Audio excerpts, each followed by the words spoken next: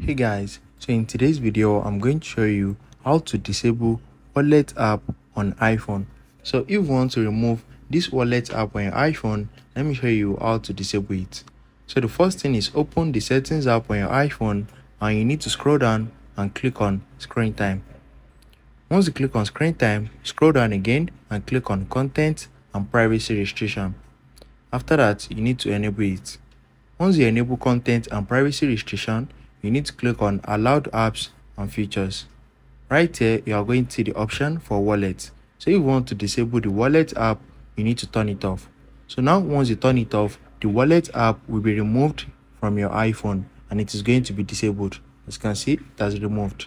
And if you search for it, it is not going to show. So if you want to enable it back, just go to your screen time settings, come to this place and turn it on. Once you turn it on, it's going to take few seconds to show up on your iPhone. If it is not showing, just restart your iPhone.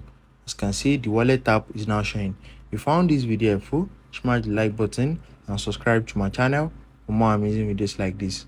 Thanks for watching.